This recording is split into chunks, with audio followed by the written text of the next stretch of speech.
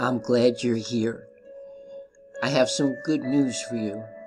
There's 3 fundamental spiritual tests you should know before it's too late. Yes, 3 fundamental spiritual tests you should know before it's too late. Before it's too late to give up on your dream. Albert Einstein said, the dream, the imagination is everything. It's a preview of life's coming attractions. Your dream that God has given you in your heart is a preview of your life's coming attractions. I have some really good news for you. I have a message that's really going to help you see things crystal clear.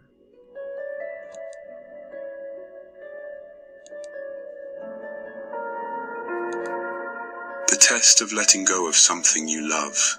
The moment your eyes open in the morning, you're not just waking up to a new day. You're waking up to a higher purpose, a deeper calling that goes beyond the limits of this physical world.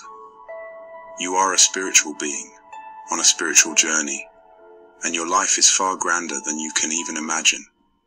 That's the magic of existence. However, this grand spiritual journey comes with its own set of challenges, and one of the most significant is attachment. We all have things or people that we hold dear, treasures that we clutch close to our hearts. It could be a person, a possession, a job, or even an idea.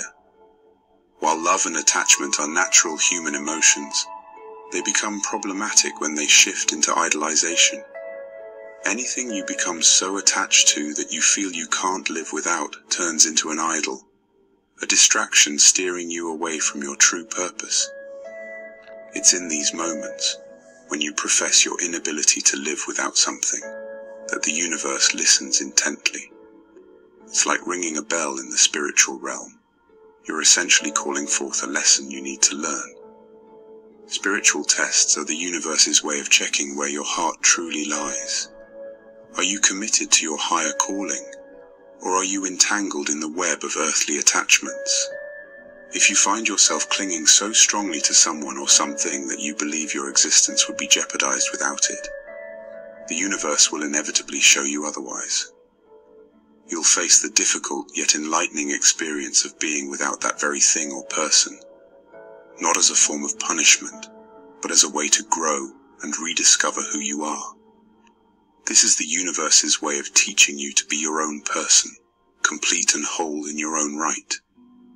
This concept echoes through the teachings of many philosophical and spiritual traditions, from Buddhism's advocacy for non-attachment to Stoicism's encouragement for emotional resilience. The universe, in its infinite wisdom, will test your readiness to release even those things you consider vital to your identity. These tests serve to reveal whether you're placing these attachments above your soul's ultimate mission. Before entrusting you with larger responsibilities or greater spiritual wisdom, the universe wants to know, where does your heart lie? Is your heart so fixated on temporary earthly gains that you forget the grander journey you're on? It's a test of your focus, a questioning of who or what you serve. Are you a slave to your attachments, or are you a willing participant in the grand design of life, ready to move with the flow of spiritual growth? In the words of Rumi, you were born with wings. Why prefer to crawl through life? Life is inviting you to spread your wings, to go beyond the mundane and the material, to embrace your higher calling. Every attachment you release, every idol you break, brings you one step closer to flying. The goal isn't to eliminate love or passion, but to prevent them from becoming barriers to your ultimate purpose. Remember, you are not defined by the things you hold, but by the wings you spread. Each time you successfully navigate through a spiritual test, you grow stronger, wiser, and more in tune with your true self. You come to understand that you're not just a small being in a vast universe. You are the universe, experiencing itself. That's your higher calling. That's the life larger than life itself. And that's the journey worth taking. No detours, no distractions. The test of patience when having to wait longer than normal. In an age of immediacy, where every desire seems just a click away, the idea of waiting for something valuable has become almost outdated. We've been trained to expect quick fixes, instant results, and immediate rewards.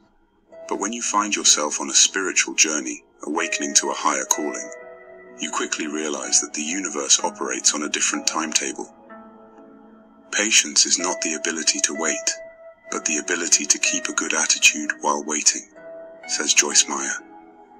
The test of patience is perhaps one of the most challenging lessons on your spiritual path, especially now when technology and modern conveniences have made us accustomed to getting what we want almost instantly. To wait can feel like torture. It feels like something is wrong. You might think, if it's meant to be, why isn't it happening now? But let's reframe this mindset. These waiting periods, these pauses, are not just empty gaps of time. They are purposeful intervals teaching us that life is filled with ebbs and flows, highs and lows.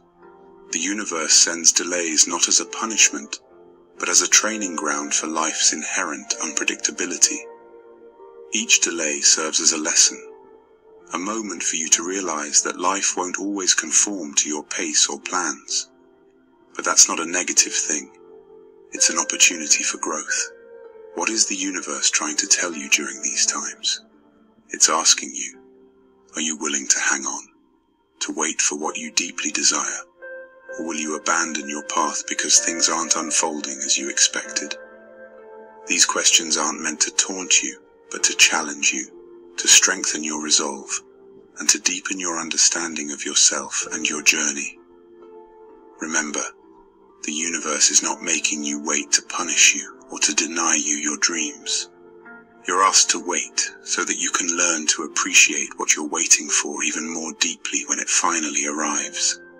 Like a seed slowly sprouting from the ground, your dreams and goals need time to take root and blossom fully. There's profound wisdom in the saying, good things come to those who wait, and often, the longer the wait, the more rewarding the outcome. But how do you make this waiting less agonizing? You learn to be still, to just be, without constantly feeling the need to do something. That's when you find ease in waiting. Stillness allows you to tune out the noise, to temper your impulsive thoughts and emotions. As Eckhart Tolle teaches us, to offer no resistance to life is to be in a state of grace, ease, and lightness. By slowing down, you learn to hear your inner voice, to understand your own needs and desires better, and most importantly, to find peace in the present moment. And when you find peace in the present, the future becomes less daunting. With each moment you spend patiently waiting, you're not just passing time, you're accumulating wisdom, resilience, and spiritual depth. The universe, in its infinite wisdom, understands the right timing for everything. It knows when you're ready, even if you think you are or wish you were. And when that right moment finally arrives, the joy you feel will be magnified by the patience it took to get there.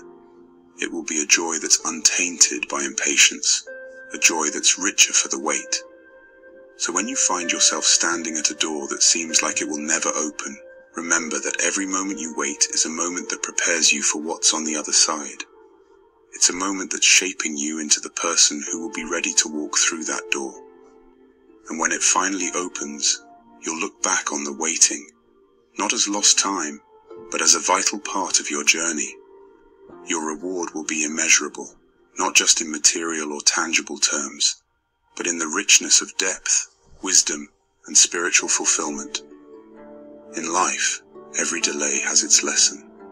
So wait, be still, and know that your time will come. And when it does, you'll understand why every moment was necessary. Because truly, what you're waiting for is worth the wait, and you are worth the journey. The test of faith, when everything falls apart around you. In our life's journey, there are moments that feel like the universe has placed us on the anvil of hardship, striking us relentlessly until we feel like we can't take it anymore. These are the times when our faith is stretched to its limits, when the very core of our being is shaken, It's tempting to believe that something's gone terribly wrong. But what if this is part of a profound spiritual test? We all encounter moments where everything seems to be falling apart. It's during these exact times that our faith is not just being examined, but also being strengthened. It's easy to have faith when everything is going well. The real test is keeping that faith when you're enveloped in darkness. Faith is not the belief that God will do what you want. It's the belief that God will do what is right. God, or the universe, depending on your belief, is not just a fair-weather friend who is only present during the good times. The relationship you cultivate with a higher power is fortified and deepened during the difficult stretches of life's journey. When everything falls apart, you're left bare, open to divine influence, open to a transformative relationship that will ultimately enrich your life. It's in the toughest times that you find out what you're truly made of.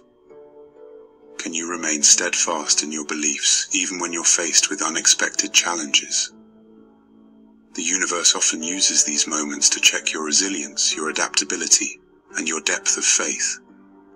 It might seem harsh or even cruel, but remember, when you come out of the storm, you won't be the same person who walked in. That's what the storm is all about. Pain and hardship aren't meaningless experiences. When you feel like you're being cut down to your very core, remember that like a plant, you're being pruned.